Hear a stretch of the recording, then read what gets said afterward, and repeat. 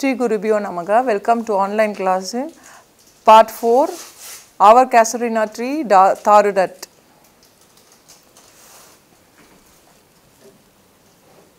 So you know about the first two stanza gives the description about the tree, and third stanza is personal thought of the poetess and how she feels and longs and lament. So that had been seen, and we will go for the fourth stanza.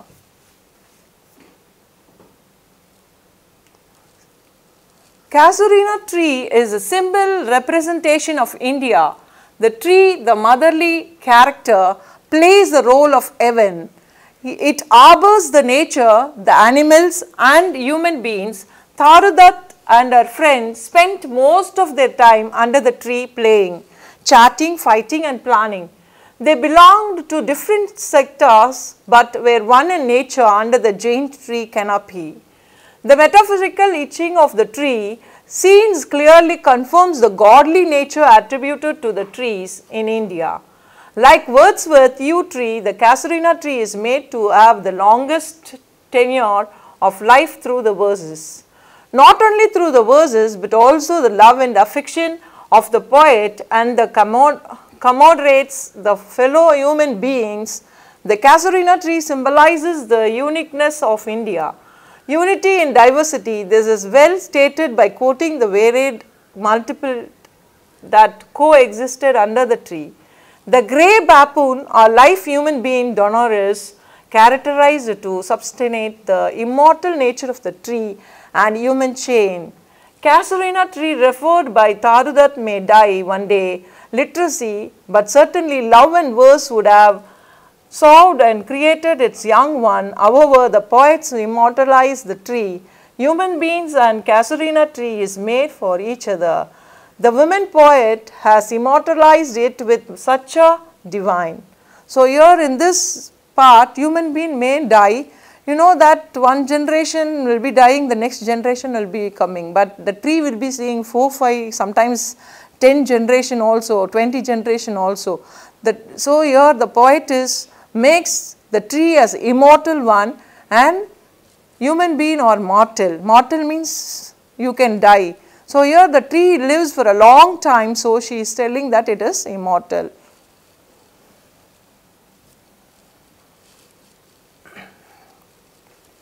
So we will go for the poem, fourth stanza. Unknown yet well known to eye of faith, I have heard that wail far, far away. In distant lands, my many a sheltered bay, when slumbered in his cave the water wraith, and the waves gently kissed the classic shore of France or Italy beneath the moon, when earth lay transcend in a dreamless swoon, and every time the music rose before, mine inner vision rose a form sublime, thy from O tree as in my happy prime, I saw thee in my own loved native clime. So the poet feels here, what she says is, in the fourth stanza, she is having a longing for her motherland where the Casuarina tree stands, and she is in far away in a distant nation and away from the motherland, and she is feeling, and that feeling makes her to write these lines. We will go by line. Unknown yet well known to the eye of faith. So unknown, which is unknown, the foreign nation is unknown, and which is known, the yet well known to the eye of faith means she is staying, but well known place is her mother nation and she is feeling for that. I heard that wail far, far away. So here she is saying that I wailed that far, far away. I am in the far away distance, but I am hearing the lament of the tree from the mother nation, from India, she is feeling. In distant lands by many a sheltered bay, when slumbered in his cave the water wraith, and the waves gently kissed the classic shore. So when slumbered in his cave the water wraith. So the tree is just having a slumber. Slumber means you will be just having a nap or sleep. So it will be taking rest in his cave. The water wraith. Water wraith means water is just moving. And the waves gently kissed the classic shore. So the waves which the tree made came to the beach and kissed her. So she feels that of France or Italy. So she is staying in France and Italy, her mother nation is India. So she feels it is even of or France or Italy beneath the moon, when earth lay transcend in the dreamless soon. So here she is telling that I am in faraway nation in Italy or in France, but my mother nation is in my mind and it will be kissing forever. And the Casuarina tree which sleeps and has waves that comes and makes a touch on me. When earth lay transcend in the dreamless soon, and every time the music rose before, mine inner vision rose form sublime.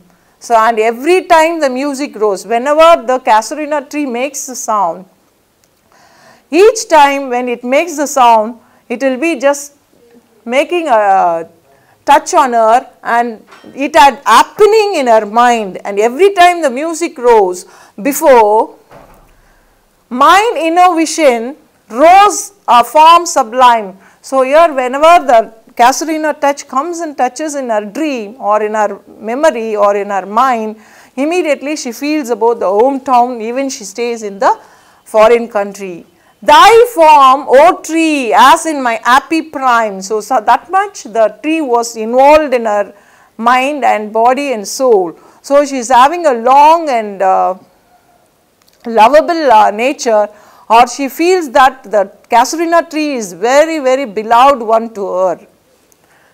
Thy from, O tree, as in my happy prime, I saw thee in my own loved native clime. So even she is in foreign country, what she had saw previously in the past in the nation, in the native country, she had recollected all in her mind, and when she was away in her faraway nature or for a distant place, she is recollecting all the moments, what all happening, and whenever that moment she gets, she feels the hometown and loves it, and she is longing to come and see the Casuarina tree. We will go for the next. So this is the beach, how she is talking about, calm place. We will go for figure of speech. In this line, I have heard while far far. So have and heard is alliteration, far and far is alliteration. When slumbered in this means water and wraith is alliteration. Again apostrophe, I said that when you are addressing O or thy, if you are using and addressing something, that is called apostrophe. Thy form, O tree. So here again you are addressing, so it is called as apostrophe. So imagery, you know that, and the wave gently kissed the classic shore. So when somebody is kissing the classic shore, so that will be getting as an imagination. Of France or Italy beneath the moon. So she talks that all the nation beneath the moon and sun is same. And every time the music rose, so sometimes she is hearing a music, rose means something you are heard by you. Mine inner vision rose a form sublime. So here she is having an inner vision and it is just sublime in her mind. And next figure of speech is metaphorical. When earth lay transcend in dreamless soon. So when the earth lay, so earth lay means in her dream. So she is feeling that she is talking about. Glossary. Wraith means apparition. You will be having some imagination. Transcend means dreamy condition or hypnotized. So you will be just having a hypnotized condition. And then sublime, glorious and grand.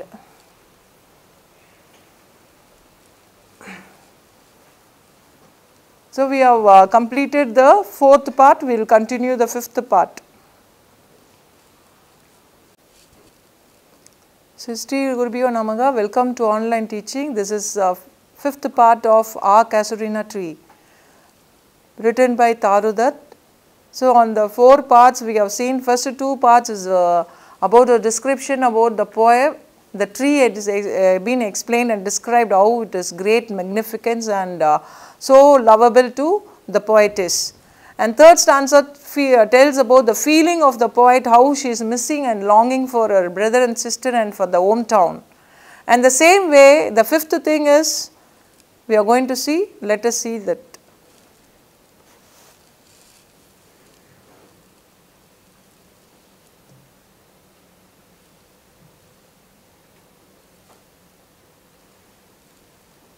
See, as we are going for the fifth stanza, I will just give the gist of all the full poem 4 thing and then we will go for fifth.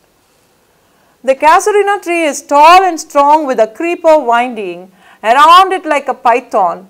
The tree stands like a giant with a colourful scarves of flowers. Birds surrounded the garden and the sweet song of the birds is heard.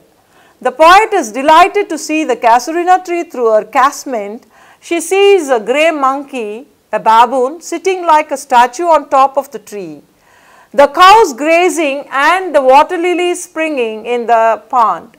The poet feels that the tree is dear to her not for its impressive appearance, but for the nostalgic memories of her happy childhood that it brings to her. She strongly believes that nature communicates with human beings. The poet could communicate with the tree even when she was in a far-off land, as she could hear the tree lamenting her absence. The poet concentrates the tree's memory to her loved ones who are not alive.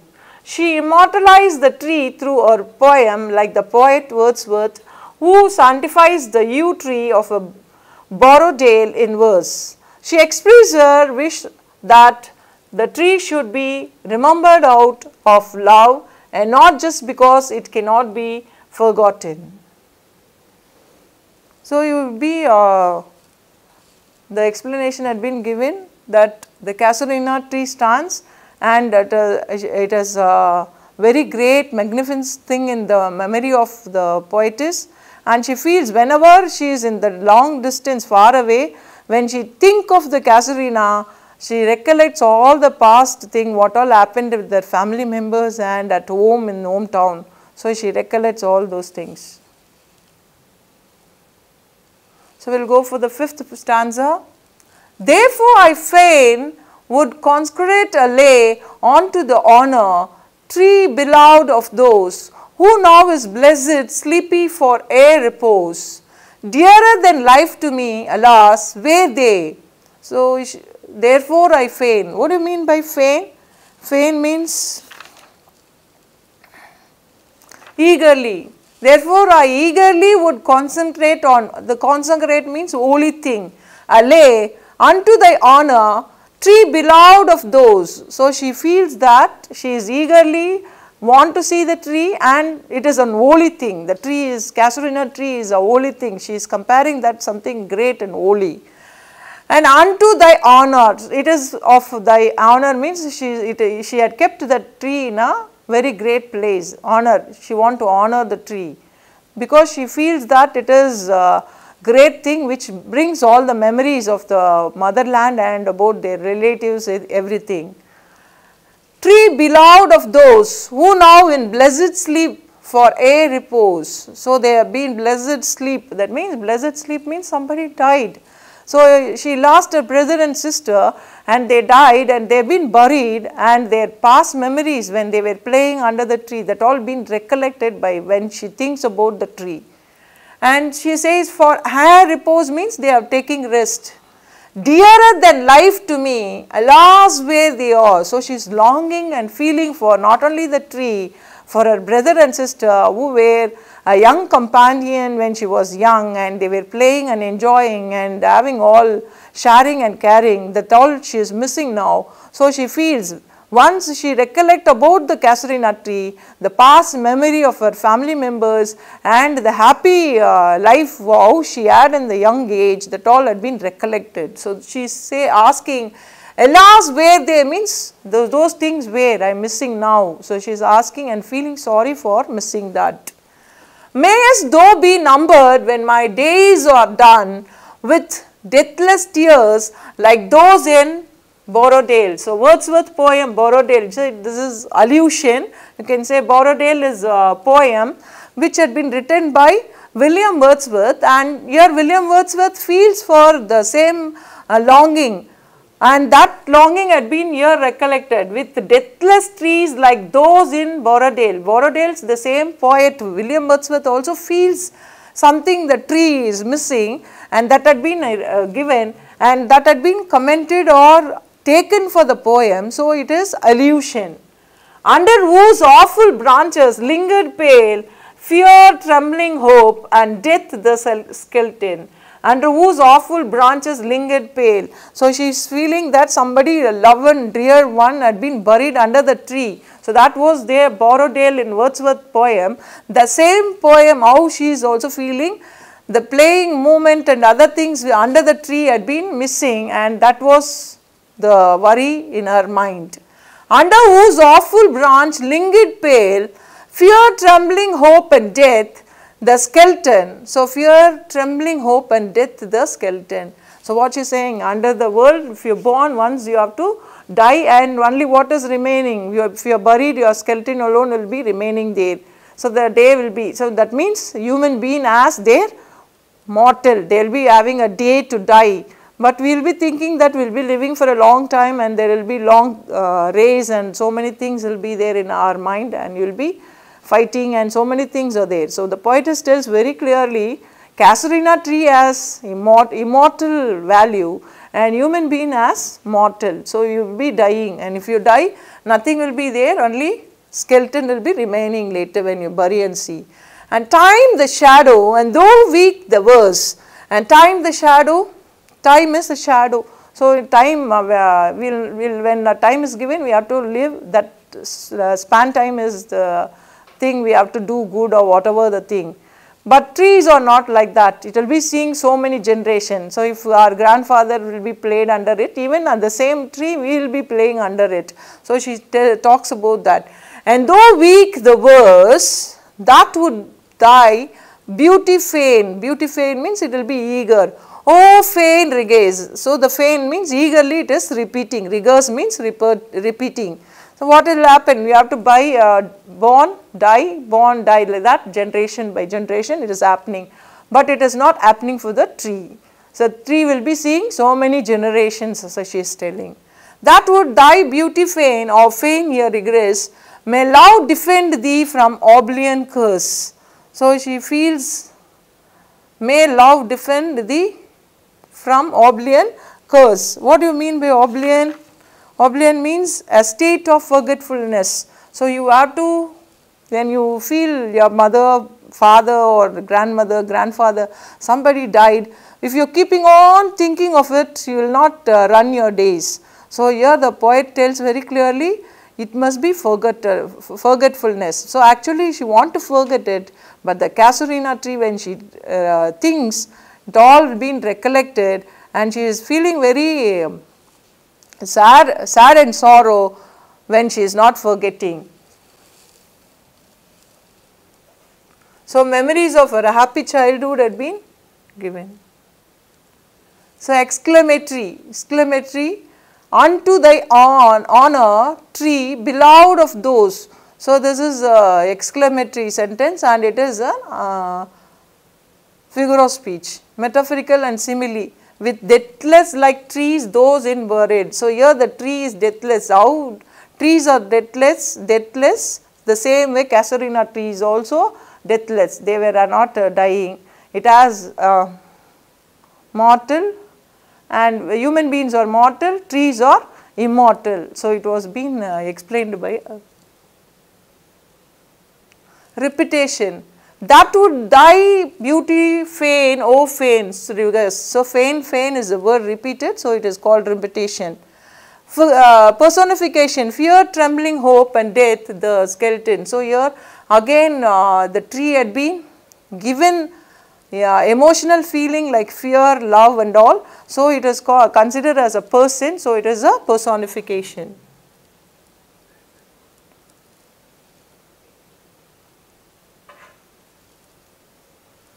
So okay, you have completed the first part.